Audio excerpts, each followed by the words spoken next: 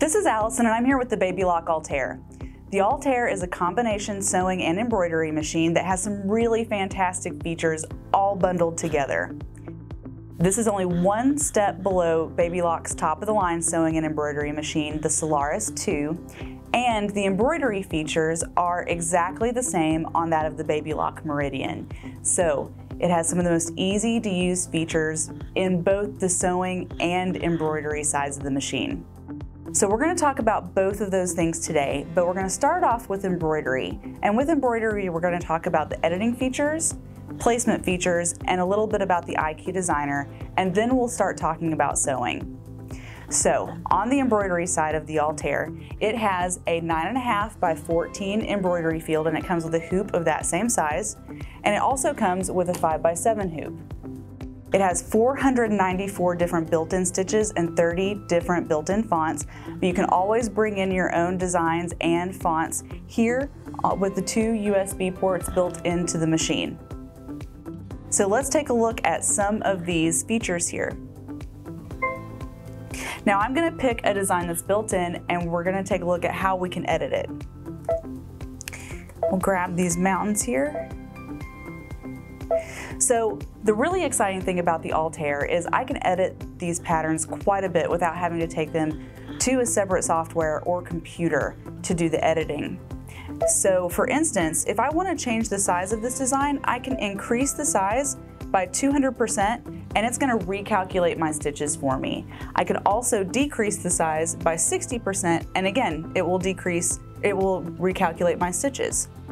I can move my design anywhere I need to on the screen using the movement tool, or I can move the design around the screen with my finger. Now, wherever I move my design on my screen is where it's going to stitch out in my hoop. And with the built-in 10.1 full color LCD touchscreen, I have a lot of information here about what I'm doing with my design and what's happening. I have the height and the width of the design itself. It's going to show me where I am in the hoop, and then depending on where I move my design, it's going to tell me which hoop I need to use in order for my design to stitch out in that place. I can rotate the design by 90 degrees, 10 degrees, 1 degree, or 1/10 of a degree, and then reset it with the touch of a button. We can copy and paste, mirror image, and then I can delete these off as needed. I can put a satin stitch around it if I'd like to create a patch. And I can change the color very easily. So if I'm not too sure about the color that is built in, I can take a look and see what I think. And if I want to use the green, I'll use the green. Now I'm going to add in a little bit of text. We can add in as many designs as will fit on the embroidery, in the embroidery hoop with this machine. So let's take a look at some of the text that we can work with. And I'm going to put in here just a few words, Smith Family Vacation. And with the size of the screen, I can see my whole alphabet here, and it's very easily accessible, very easy to move around. I've got my numbers, punctuation.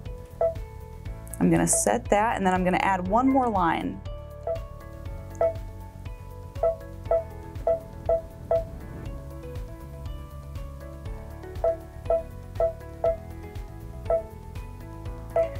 All right, so now that I have all of this set, we can go back and edit it as much as we want. So when you put your font and your text onto your screen, you can still go back and edit things. So let's take a look at what we can do with the fonts.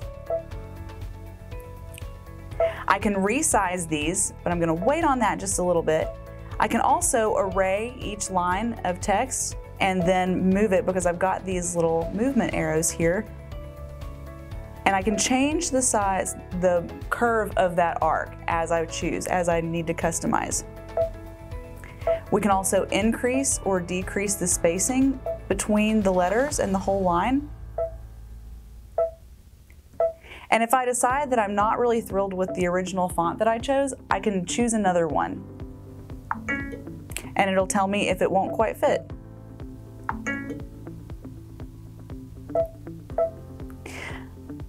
So now I am going to resize this. I'm going to take it down to a medium font, But the great thing is I can either work with the entire line of text, or I can just choose to work with one letter individually. So I want to make the capital letters be a little bit bigger in each of these words so that they'll stand out a little bit more.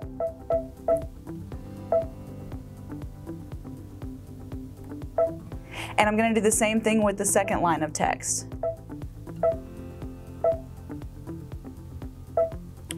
Change it down to medium, and then make that V pop.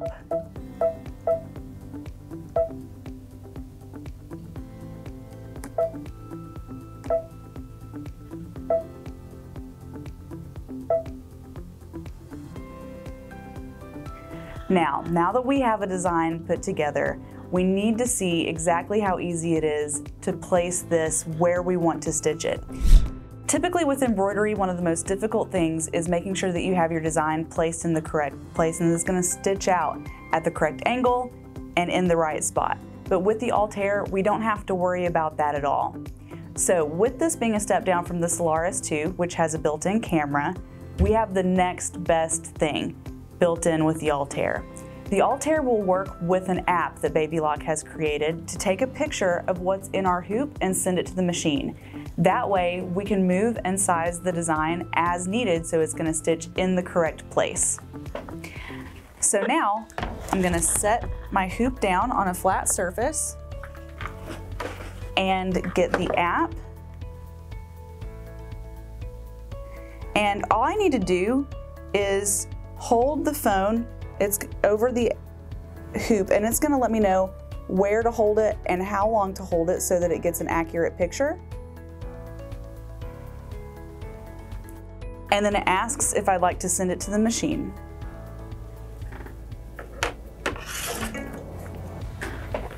I'm going to put my hoop in, and we can see that the machine has received the image.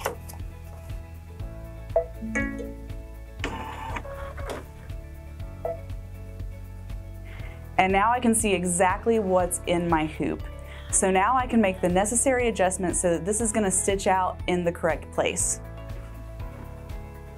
So I'm going to decrease the size of this by a pretty good amount.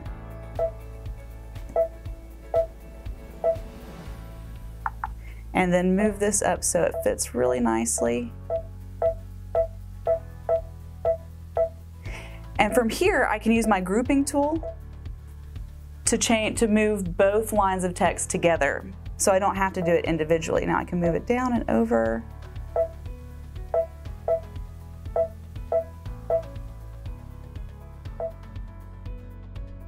So now that we've talked about the embroidery editing features and the placement features, let's take a look at the IQ Designer. The IQ Designer is the digitizing software that's built into the BabyLock Altair. And what it is kind of a lighter version of some of the higher end software that you're going to see available. So BabyLock makes what we call palette. And the best way that I can describe the difference between palette and the IQ Designer, it's like thinking about photo editing software. So typically when people think of photo editing software, they think about Adobe Photoshop. Well, that's going to be more like Palette 11 software, where you're going to have as many resources available to you as possible. You're going to be able to change the most minute of details with the digitizing software. However, what is built into the Altair, the Meridian, and the Solaris is more like Microsoft Paint, that old paint program that we have on every computer, every Microsoft computer ever made. Now we can do photo editing in Paint. We can also create our own designs and be very creative with that software, but it's a little bit more limited. We don't have quite the same number of options. So with this, we're just going to touch on the basics of what the IQ Designer will allow you to do, but there are so many options. You can be extremely creative and make so many great projects with the IQ Designer. So let's take a look at the foundation of what it will do. Now with the IQ Designer, I can bring in portraits or different designs, different ideas to begin working with, or I can create my own from the built-in tools. So here I'm going to choose a shape and work with that. Now with this, what I can do is I can change the way that the shape will stitch out, the type of stitch that it will have, and I can also change what type of fill will be either inside or outside of that shape. So for now, let's start with the line. The line that's going around this flower, we can choose which type of stitch we want it to be. Right now it's set on a satin stitch, but I want to change it to a candle wicking stitch. And I'm going to change the color. And so now that it's changed the color, I know that it's going to take that candle wicking stitch, and that's what I've set it to. Now inside my flower, I can change the type of fill that we have. Right now, if I put this in here, it would just be a solid fill stitch. We've got a stipple and then a few other designs to choose from. We're going to work with the bricks right now, and I'm going to put those inside my flower.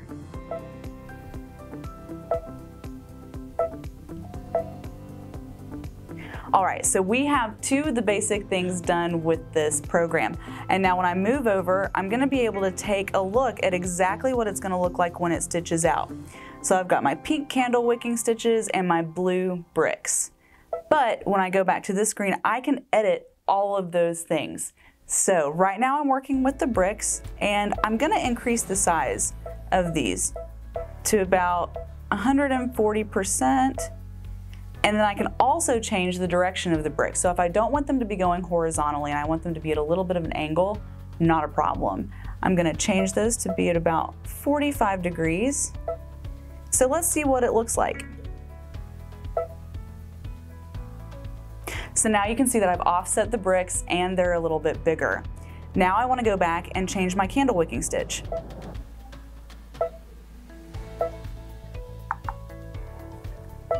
I'm increase the size, and I'm also going to increase the spacing. So let's take a look at what this looks like. So you can see I've created quite a bit more space and made that candle wicking stitch a lot bigger. Now I can save this to the machine and come back and edit it and work with it some more, or I can take it directly to the editing screen for embroidery and add even more designs to it that are built into the machine or that I've brought in myself. So I'm going to save this to the machine, and then I'm going to set it to the embroidery edit screen. Now let's say that I want to put someone's first initial in here. We can add it just like we did with our original embroidery edits.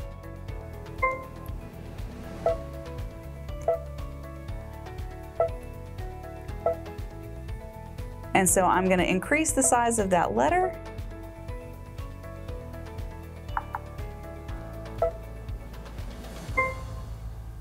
There we go, and we're ready to stitch.